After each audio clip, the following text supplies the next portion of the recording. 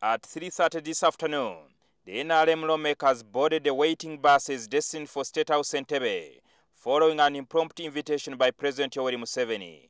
The meeting comes on the heels of resignations by two senior cabinet ministers last week over allegations of mismanagement of public funds in market compensations by city businessman Hassan Basajjabalaba.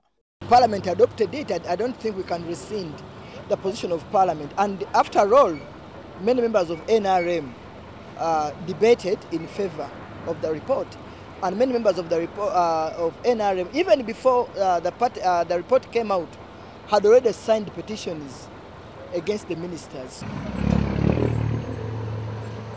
But before the MPs set off for State House Entebbe, there was a crisis cabinet meeting chaired by the Vice President to harmonize positions on the ministers who resigned and the Governor Bank of Uganda Tumusiime Mutebire.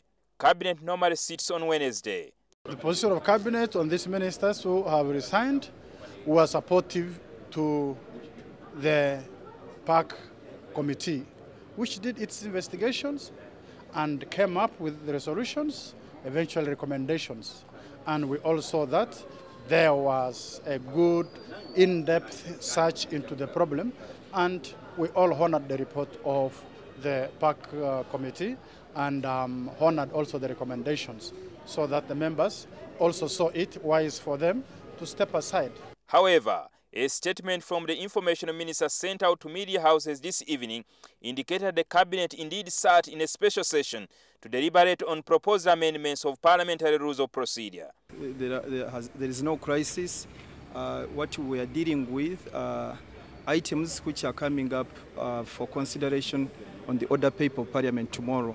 Parliament recommend that the Governor Bank of Uganda Tumusiime Mutebire should be relieved of his duties, but currently the governor is said to be out of the country. The cabinet subcommittee that was put in place to study the PAC report has not had the opportunity to interact with the governor, and our view is that they should be given the opportunity to interact with the governor, and then as cabinet we shall come up with a position on the governor.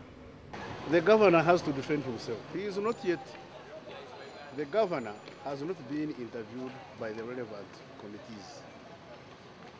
The governor was given letters of comfort. The acting government chief whip Daudi Migereko says the NRM caucus will discuss amendments to the rules of procedure of Parliament. Key in the amendments to the rules of procedure of Parliament are provision to censure the Prime Minister and the Vice President. We are looking at the report of the Committee of Rules, which they tabled in Parliament, and as government we had to study this report, and we want to make sure that we come out with one voice on some of the recommendations that the committee came up with. Last year, lawmakers attempted to call for a censure of the Prime Minister Mama Mbabazi on bribery allegations in the oil sector, but the MPs could not find provisions in the rules of procedure to eject him. Mbabazi was defended by the president, saying the allegations peddled by the youth MP Gerard Karuhanga against the Prime Minister were false. Jingo Francis, NTV, Parliament.